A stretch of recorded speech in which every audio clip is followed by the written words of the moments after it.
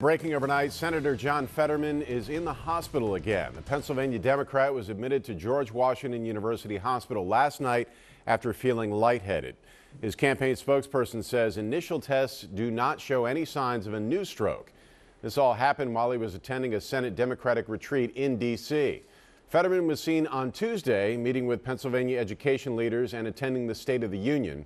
Fetterman was in Philadelphia on Friday last week during President Biden's visit. Doctors are running more tests on him this morning, and he remains hospitalized in D.C. for observation. We are told Fetterman is in good spirits and talking to his staff and family. He suffered a stroke during his Senate campaign in May.